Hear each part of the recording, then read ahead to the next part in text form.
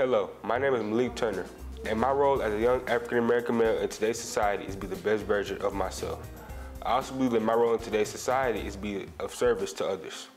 Having watched my father do this for years, I understand that when you serve others, you take yourself out of the picture and place someone else's concerns and issues before your own. I sincerely believe that serving allows you to build up your fellow man. When one builds up his or her fellow man or woman, everyone benefits and the community and world as a whole will be better. The great Malcolm X once stated that a man who stands for nothing will fall for anything. Therefore, I have committed myself to standing for the community and working to improve my community.